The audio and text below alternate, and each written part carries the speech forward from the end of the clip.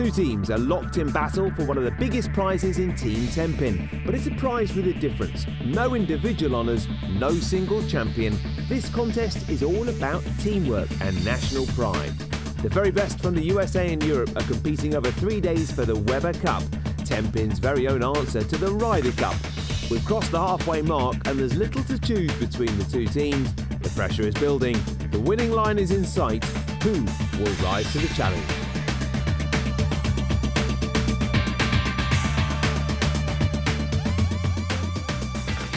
For 17 years, the fate of the Weber Cup has been fought over. There's been no shortage of stories to tell, as some of the greatest names in the sport have battled it out, watched by an ever-growing audience. In the first 3 years, USA dominated. They looked unstoppable as they clocked up win after win. However, from 2003, Europe took control, winning their first title, and they went on to claim 3 Weber Cup victories. One of the closest tournaments was in 2006, when USA claimed back the title, winning 18-17, and the trend of 3 consecutive wins continued as Team USA went on to win in 2007 and 2008.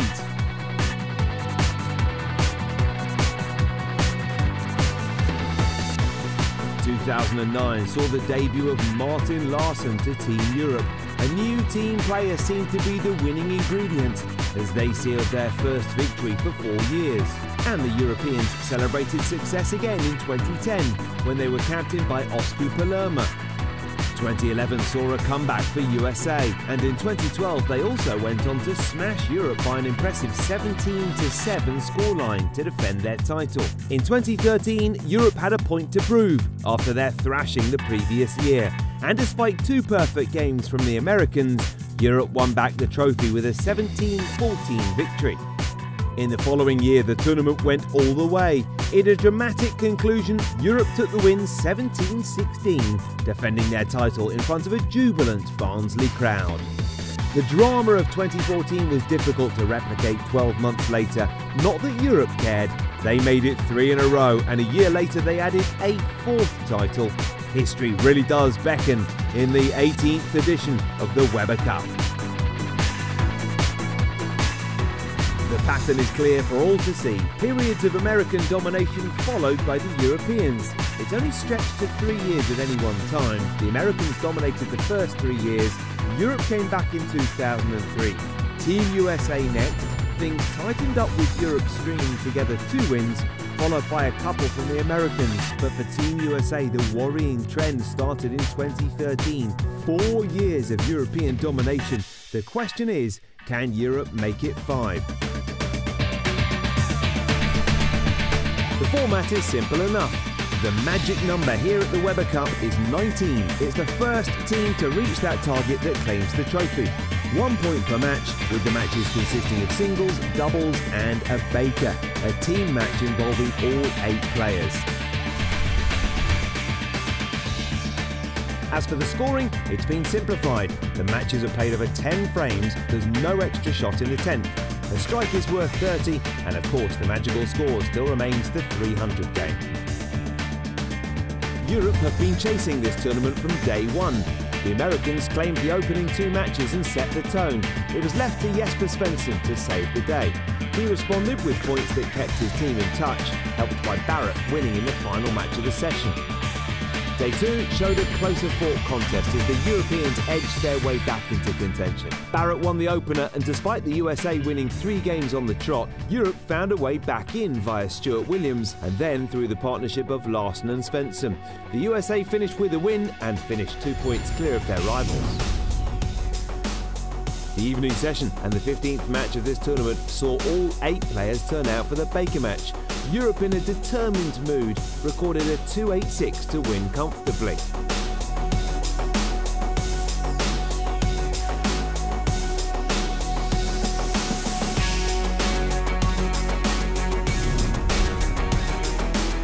Stuart Williams had momentum on his side and eased past Troup. Suddenly Europe were posing a real threat.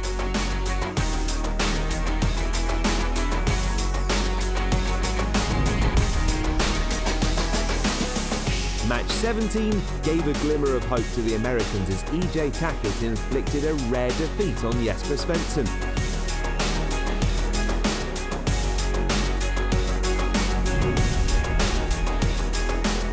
That result for the Americans proved a temporary blip.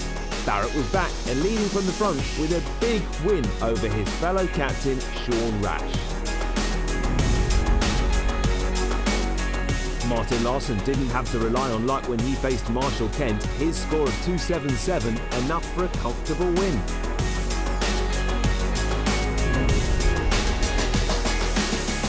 Jesper Svensson then gained revenge on EJ Tackett and increased his side's advantage to 2 points, a rare moment for Team Europe in this year's competition. The real test will come in our next match, the captain's pick. Hannah Wilkes is talking to both Dominic Barrett and Sean Rash. Okay, captain's pick time. Sean, I'm going to come to you first. Based on the fact that Europe have won 7 out of the last 9 matches, I'm guessing it's a pretty tricky decision for you. No, not at all. Look, we've said it all along. It's going to be a fun weekend. It's going to go till the end. They finally started clicking. We all know they weren't bowling up to their standards the first couple of rounds, and we've decided to go with Martin. Great bowler, just came off a great match and a big win for his team a couple games ago, but that's who we're going with.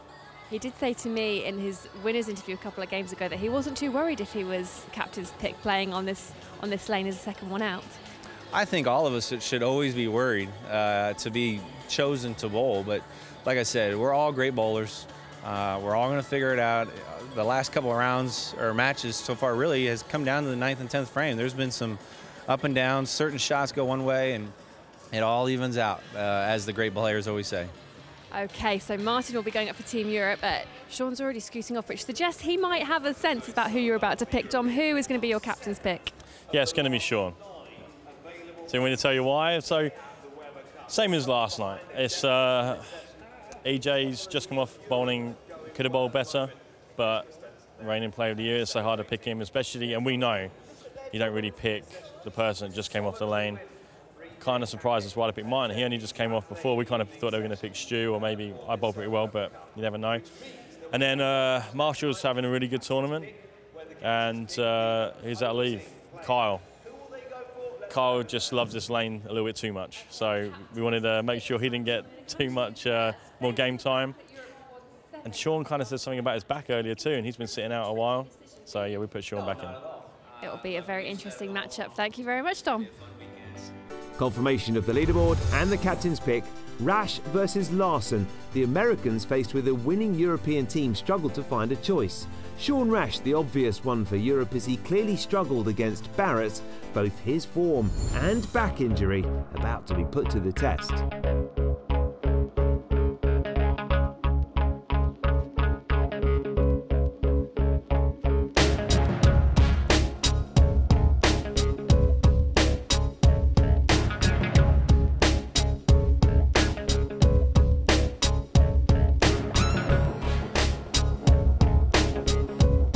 Time then to join our commentary team of Cass Edwards and Nick Halling.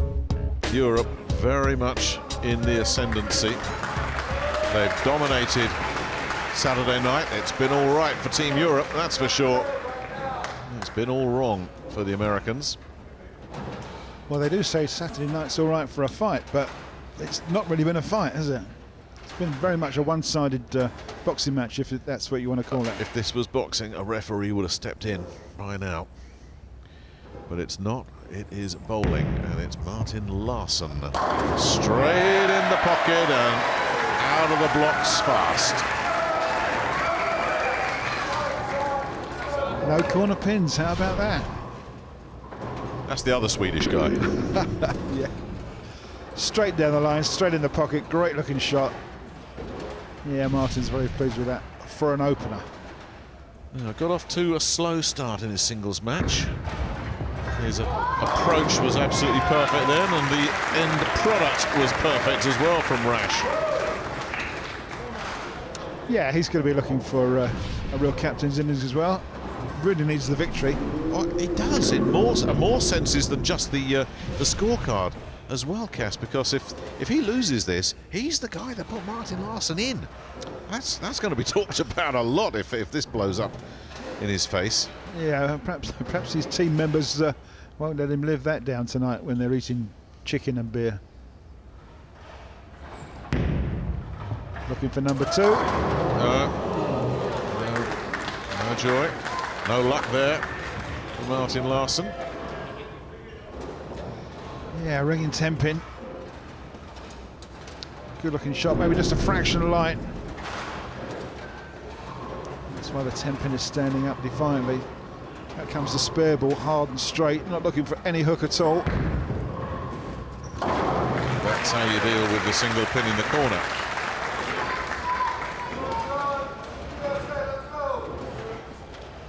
Boy, how Sean Rash needs this. Yeah, chance for Rash. Looks as though he's enjoying himself, whether he's got any muscle trouble or not. He's certainly enjoying himself here. Well, he does play the game with a smile on his face, doesn't he? And that smile will still be there after opening up with a double. Well, he's got something to prove as well. I mean, Barrett picked him. If he goes out and shoots 260 or 270, and it will make Barrett's choice look a bit silly, or unfortunate, should we say? Yes, the other potential choice could have been Kyle Troup, who has not bowled since the very first singles match, and he bowled a 224, but that's academic now. It's Rash that's in the chair, and right now it's Larsen back in the zone.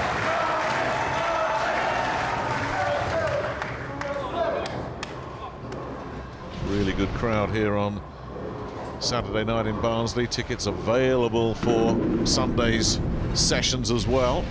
If you want to get yourself down to the Metrodome in Barnsley, if you're in the area, and watch some world-class bowling. Possibly another European win in the Weber Cup, although this man and his crew will have something to say about that. And it's far too early to be anointing any potential winner here. Well, that was a great looking shot. I thought it had just thrown it a little bit wide to start with, but it came roaring back, hit the headpin nicely. Sean Rash responding in style to the captain's pick.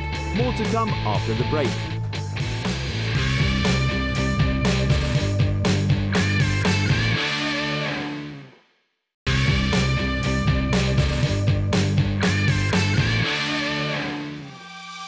Welcome back to the Weber Cup. It's the final match of the third session, the captain's pick, a significant game as each probes the other's weaknesses. Europe may well have got this one wrong. They opted for Sean Rash, and he's responding in style. He leads Martin Larsen. Commentary comes from Cass Edwards and Nick Hawley. So Rash is perfect through 3. Just the one 10-pin left up by Larsen. That's the difference. Oh my goodness me. Well, now that's a game changer.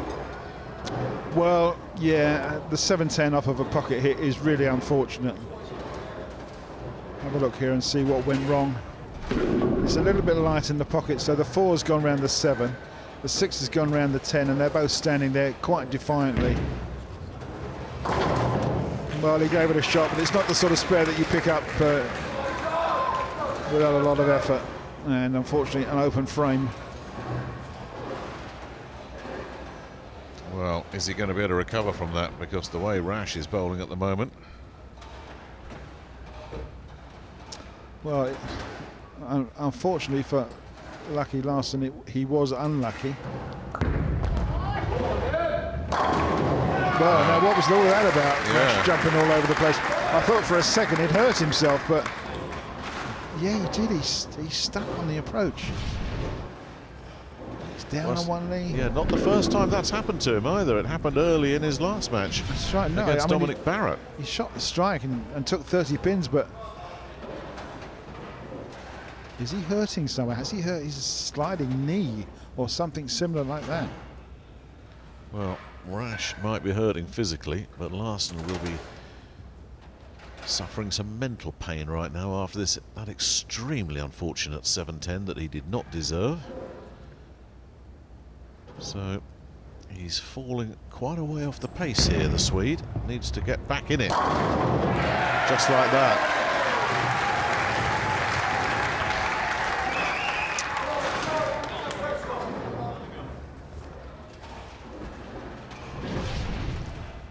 absolutely needed to get back here with a strike. It's a nice looking shot, but I'm just wondering about that 7-10 split in the fourth. Now let's watch Rash very closely here, see if there are any physical effects. It doesn't appear to be. Oh, hang on, no, he's not happy. He's not happy. He knew instantly. Now, is that a result, do you think, of an adjustment that he made physically at the approach? I'm not sure. It may be that he's got a problem with that slide knee. That ball's just gone out and got hooked up in the hole. It's left the 1-2-4 and the 10 pin, which is a makeable spare. Very makeable. But he didn't really want to throw it that wide, and he's got 4 strikes in a row. Oh, he doesn't make it though. Just the 3 count. Open frame, that changes things once again. He's looking desperately at the score sheet. He's not happy. He may be smiling, but I think there's something niggling either in his back muscle or he's done something to his sliding knee, perhaps. I'm only speculating. But it's a big open frame after 4 strikes. And what Larsen's got to do. Well, he's got to double up. He really has to. He has got to just really rub Rash's face in it with a double. That'll make it a very close match. No, gosh, never going to work. Yeah, it just hooked up high on the head pin, I'm afraid. Leaves a 4-pin standing. You need to be deeper in the pocket to carry that one. Just turns up too high, doesn't it? So that can only be a spare.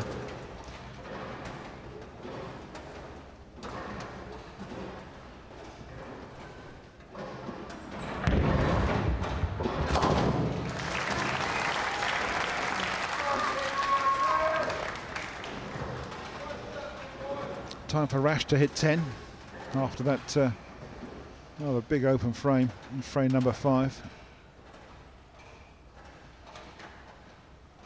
Strike here will open up a 22-pin lead if he gets it for the American captain. Looks a bit tentative at the approach there and was left a 10-pin.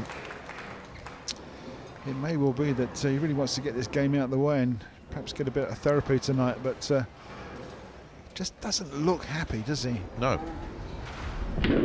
Not a bad looking shot, rings the 10-pin in the corner, so that can only be a spare, but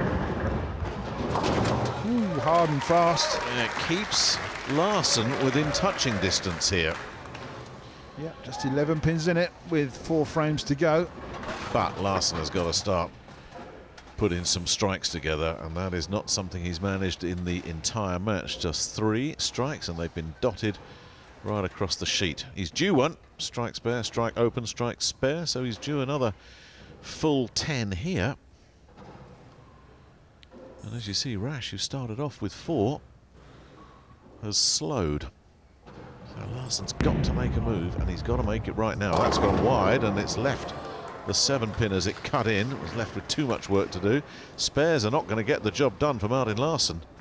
That was a massive change of delivery line. Gets right out to the outside boards, comes roaring back, light on the head pin. Nothing mixes around the 7, so it can only be a spare. Not his greatest shot. Now, whether that was a deliberate change of line or whether he just threw it too wide, we probably won't know. But hard and fast at this spare, gives him 19 pins. But Martin is bowling on sub 250 pace now. Yeah, I think he needs 3 strikes off the sheet here to have a chance. Yeah. And give him a 246 game. And that chance will get a lot slimmer if this fella gets himself back in the zone. He's due. He's had an open, he's had a spare, and he's got another spare, so he's still keeping Larsen alive here. Martin is hanging on. Not that Sean Rash wants him to, but really wanted a strike here. Good looking shot, corner pinning yet again. And there is always the danger with these single pins, an error of judgment. We've seen a few. That is a glare into the crowd. Yes, he was telling somebody off there, wasn't he? Well, there's a little youngster bouncing up and down rather excitedly in his chair, and I think that he just caught him out of the corner of his eye. He's still taking care of business. Still the 11-pin lead. So Sean went over and gave him a little trinket, a little souvenir, and said, please sit down and sit still. Oh, that or he's nicked the kid's sweets. Come on. Talk about pantomime villain. Now then, serious business this. Yeah, 3 frames to go. Larsen really must hit 2 strikes. Really must. No, not happening. What is it with Swedes and these corner pins tonight? I mean, you would look at it and think that's perfectly in the pocket. It's a nice hook ball in behind the head pin. It must just take a deflection off that 3. Pushes the 6-pin wide and straight around the 10-pin.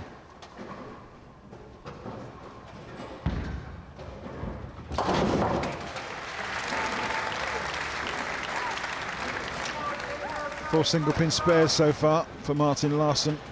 Yeah, he'll be disappointed with this, and Rash's decision has been fully vindicated here.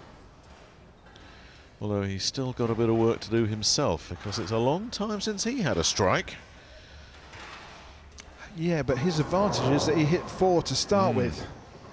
So another 2, and that will wrap it up for Team USA, I think. This has got to be the first one. This is a big ball. Well, potentially even just staying clean could be enough.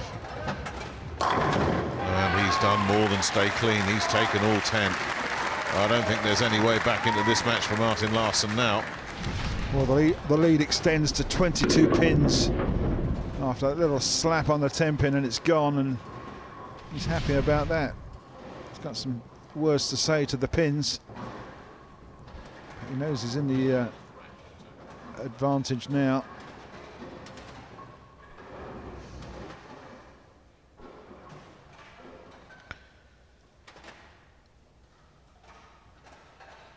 Larsen must strike. And does. Needed that.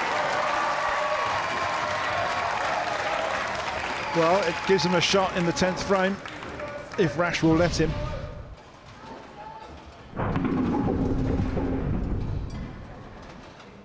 The 6-pin slaps the 10-pin from the side, and it goes. There's not much more he can do. He's blasted this pocket for most of the game.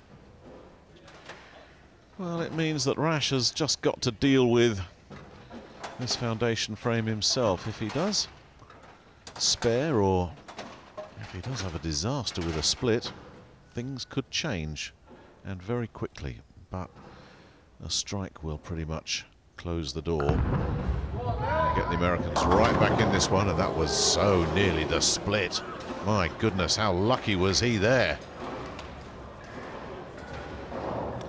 It's going to be 10 pins difference between these two going into the last frame, so it'll be the first one to strike. Will be the winner. Well, he's got to make absolutely sure of these two. Oh, just about good enough. For a split second there, I wondered if he was going to miss the lead pin, but he didn't. And as you say, if Larsen strikes, that puts an awful lot of pressure on Sean Rash. He will have to match it.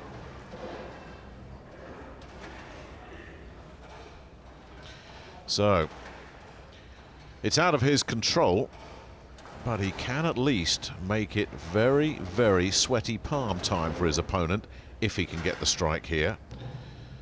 The strike gives him 235. It will force the American to strike to win the point.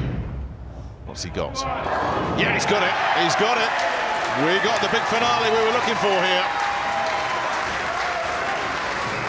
Pressure time now on Sean Rash, because a great looking strike in the 9th and 10th frame from the Swede Martin Larsen has set this up for a right to the wire finish. He knows exactly what that implies. And a here's strike to win.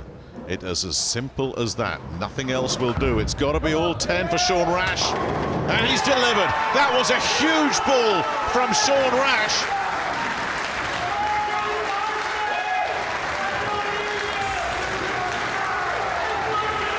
Just look at what that meant to the American captain. He had to get a strike, and with the very last ball of the session, he has come up when his team needed it. Instead of Europe enjoying a 3-point advantage, Sean Rash, with the high-pressure ball of the match so far, has delivered, and that means the Americans are now trailing by 1. What a Weber Cup we're enjoying here. It's Europe in front, 11-10. Sean Rash has put in a captain's performance and responded to the European challenge with a winning performance. Reaction and comment after the break.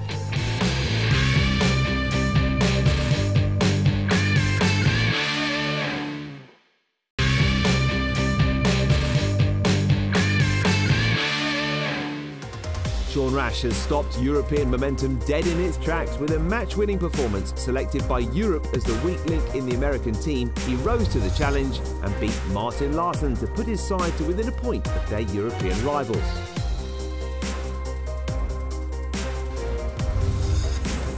The final day beckons in the 4th session of the tournament, a mixture of singles and doubles matches, and once again Dominic Barrett leads from the front as he takes on Troup.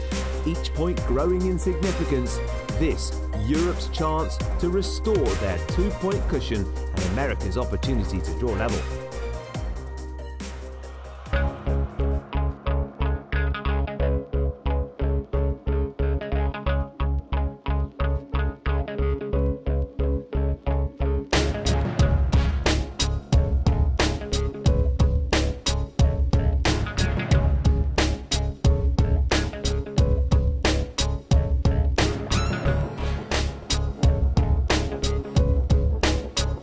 Commentary for this match comes from Cass Edwards and Nick Halling.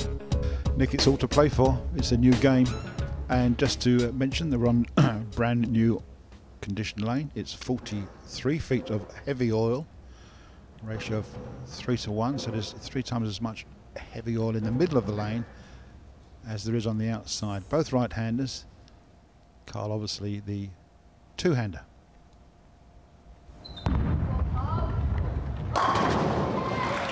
And a pretty, what you would expect, start from the man from North Carolina. Scores 30 pins for the strike as we're on the World Bowling Scoring System. It's called the Complete Frame System. Strike is 30, and a spare is what you get on your first ball plus 10. An open frame bringing the obvious pins that you just dropped. And Barrett leaves a solid 10-pin in the corner. That's what you tend to see more often than not. When a player doesn't take all 10, it's usually a pin that's just stuck in the corner that frustrates them. Both players playing quite tight down the right-hand side of the lane. As I say, there's heavy oil, so they won't be looking to have too much hook on the outside of the lane to start with. Barrett takes a 9 spare worth 19. It was so important, going back to last night, Cass, so important really that Sean Rash stepped up and won that last singles match against Martin Larsen, which was a real nail-biter. He won it by just 10 pins because the Europeans were just on a roll. They'd won 7 out of 9, they'd gone in front, and another victory there would have made it 12-9 and put huge pressure on the Americans coming into this Sunday afternoon session. But Rash just steadied the ship, and Troup is certainly capable of levelling the overall competition at 11 apiece in this race to 19 points. Yeah, Troup looks very, very dialed in here. I told you, Cass, he bowled a 224 last time up in singles competition. You're not going to expect another one of those from this man. Well, I hear what you're saying, Nick, but he's had a 278 and a 277, or he's pretty much lined up on this lane. He, like Don Barrett, likes playing on the fresh oil, the long oil, before it starts to transition and the oil course moves around as the bowling balls go down. And the players have to look out for any sort of change in reaction of their bowling ball and make adjustments accordingly. Yeah, it certainly wouldn't be a surprise to see Troup bowling in the 260s, 270s, so Barrett already knows he's got to take those corner pins however you can get them. That could be a very significant delayed messenger coming in and taking that 10 pin out. Yeah, Dominic actually changed his line there on that shot. Came a little bit left with his feet on the approach and sort of played in and out. And gets a tap on the 10 pin from the very slow messenger. But over it goes, 30 points.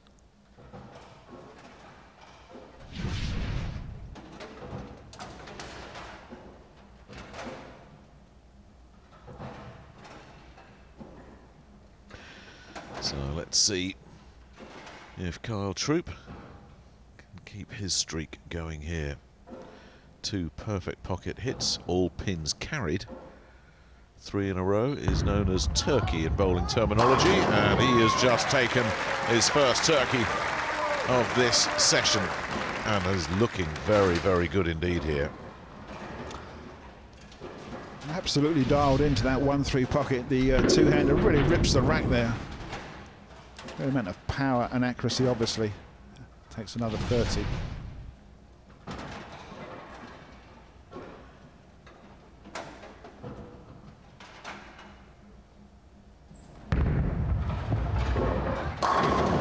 Look at this. Well, that's twice it stood up, and it was nearly the 3rd time on the previous frame. Yeah, it's just a little bit of difference in the angle that the ball is coming in at. Just a fraction light, and that 6 has jumped right round the 10.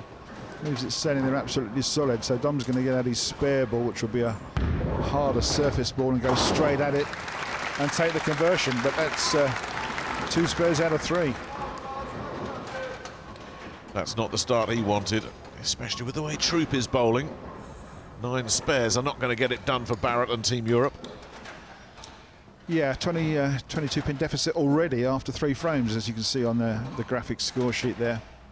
Now, the only good news there for Barrett is there is plenty of time to try and make this up, as he just talks it over with 1 or 2 of his teammates, Martin Larsen down there. But in order to eat away at that 22 pin deficit, he's got to wait for Troup to give him something to bowl at, and at the moment, through 3 frames, Troup has been flawless, taking his time and slowing things down here.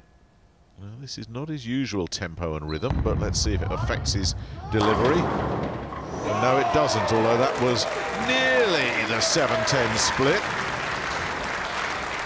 Yeah, great looking shot. A delayed reaction, as you said, Nick, on that 7 pin and the 10 pin. It is a little bit light in the pocket. The 5 pin's gone, the 7 pin's gone, and the 10's gone at last. Yeah, very fortunate. And he knows it. Look at that. Get out of my way, I'm coming through. Oh, that forces Barrett to get in the strike zone like that. Long overdue, that one, for Barrett. Well, he did get one earlier, I suppose, but that was with a very delayed finish on the 10 pin. But this one is the first real good, solid pocket hit that's taken all 10 clean. And that'll settle Barrett down. Yeah, already Dom is looking at quite a high hooking ball, playing from mid lane to out and then bringing it back. So it may well be that the line that he's using is already drying up, and he's having to make adjustments accordingly.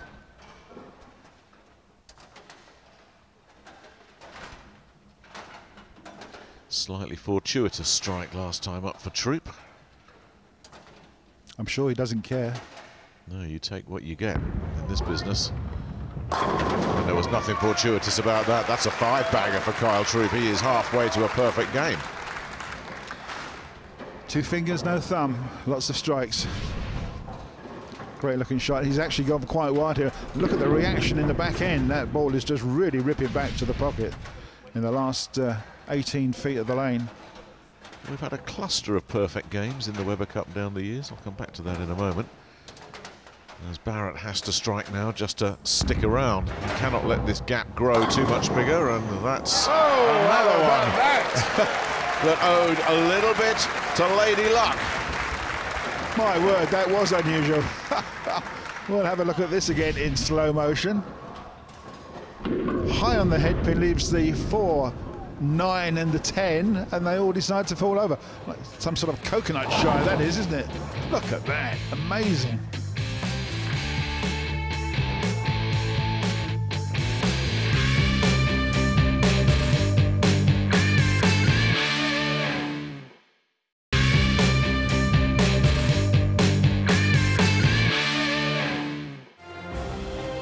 Welcome back to the Weber Cup, where Europe are in the unique position of defending an overall lead. But with the form of Kyle Troup of the USA, that now looks in doubt. He is perfect through the first half of the match with Dominic Barrett. A win here will level the overall scores. Your commentators are Cass Edwards and Nick Halling.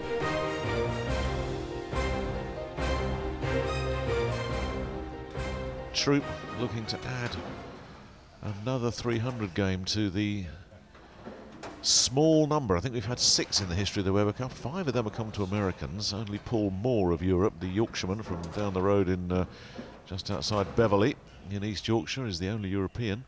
Tommy Jones was the man that has claimed most of them.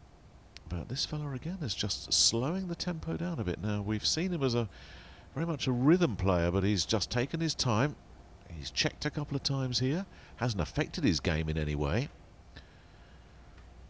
But isn't it amazing, Cass? Sorry to interrupt you there. You've bowled 5 strikes and you still haven't got real daylight between yourself and your opponent. He's got Dom Barrett tucked in just behind him, so he needs another one here. Well, it's only 22 pins and that can turn around in one frame.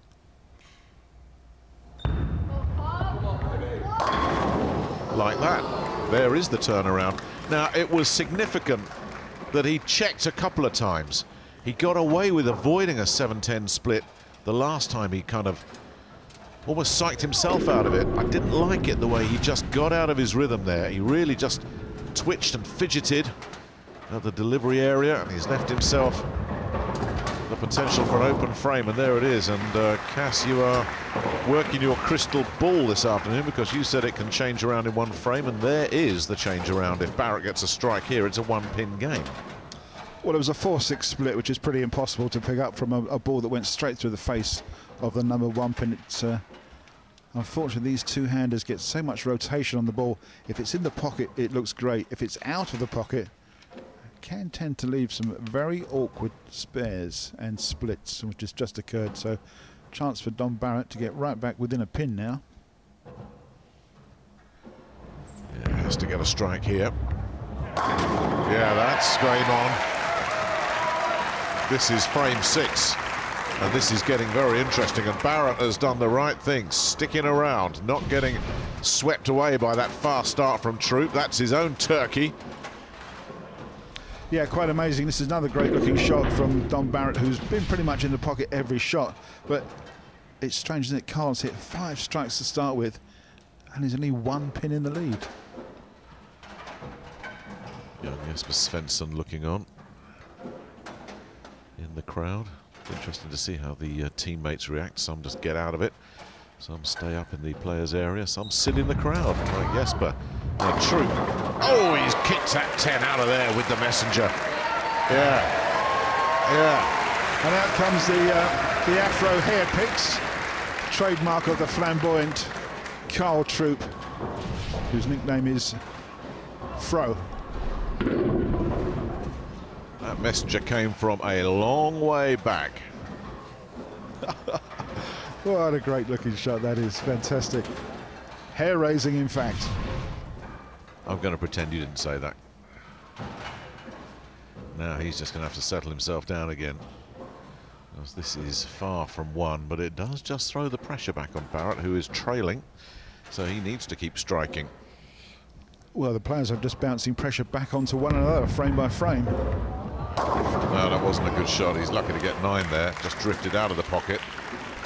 Yeah, seemed a bit low on speed on that shot, and it hooked up quite early. We are now getting quite a lot of reaction in the back end of the lane as the players' balls come off the corner of the oil pattern. And there you can see the ball's just, oh, well, it's not turning left, but it's certainly snapping hard into the pin deck area. Leaves a 4-pin, which, if he spares, will be worth 19.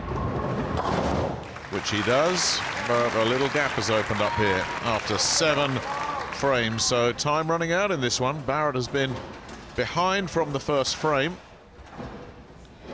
He's never been out of touch, but he's never been able to get past Troup either, who is, as we've seen, Casa, a very good front runner. Well, he's been a strike machine from carrying on from last year. He's got a 12-pin lead and a chance to double up here, make 2 strikes in a row. And again, bounce more pressure back onto the European captain.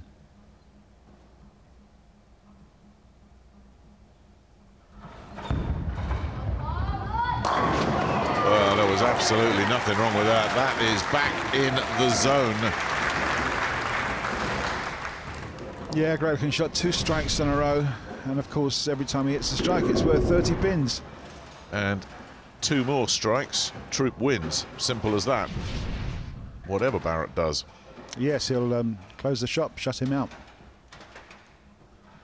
Anything less than a strike here right now for Barrett, and this one will pretty much be done. And he's hooked it away again, out of the pocket, out of luck, and out of this match, you would think. I would suggest that's pretty much over, yeah. Okay, it looked to me from where I am that the speed was down a little bit. Overreaction in the back end, leaves the 3-6-10, which is a very makeable spare. 2 spares in a row is not what he needs when Troup's just doubled.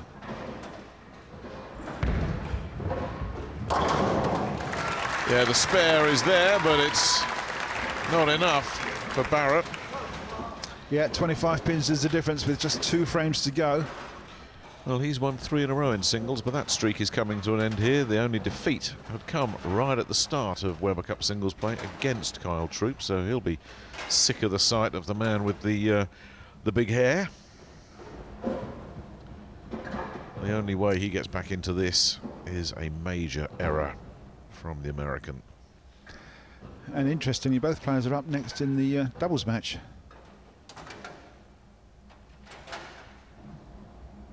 That tends to be the way it rolls, isn't it? When they go singles doubles, you keep the guy that's had the hot hand, keep him on, and that settles this point. The Americans are back on terms here. Yeah, they're going to level it up at 11 each. Kyle Troup has bowled an absolutely great game here. A little bit light in the pocket, but he's got the mix, and the 7 pin's gone. He's bowled 8 strikes and just the 1 open frame. And the glory with the World Bowling Scoring System, it actually increases the score potential. And that really is the end of the road for Barrett, who also is up, as you say. He is in doubles action right next on this lane, along with Stu Williams, and Barrett's got to get his line back together again here. So whilst the point might be gone, there's a very important spare ball and another very important frame coming up for Barrett to sort his game out, because it's gone right off the rails here. Well, that last shot was almost a practice shot with another ball, which is what he's just done there. That was a strike ball shot for practice for the next game. He knows this game's lost. There's no point in trying to shoot two strikes. Get another ball, sort yourself out, and then come into the doubles game next. Troup, meanwhile, as I said, last time in singles play, bowled a 220 game, but 270 has been his benchmark. Other than that, there was no way you could expect he was going to bowl another low one, and indeed he is heading for another 270 game. Look at that, 279. Now that is a Weber Cup high this year. To go with a 277 and a 278 and a 267. Boy, this man is right back on form, and that comes as no shock.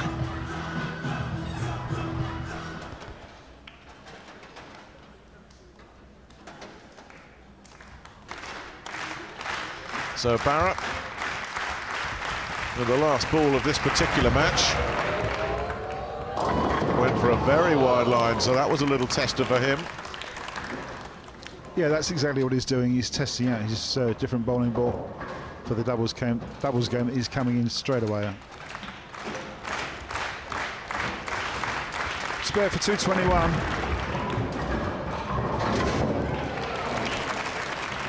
Yeah, that's an absolute pounding win.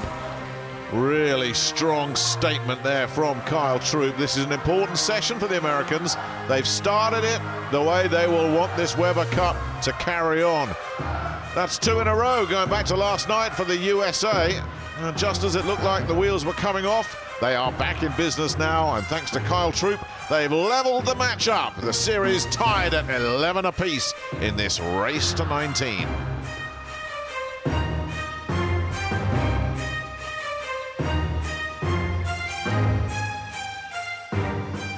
A welcome sight for the Americans, who were outplayed in the last session. Not only has Troup won the opening match, he's also levelled the overall score. After 22 matches, these teams can't be separated. Troup is now talking to Hannah Wilkes.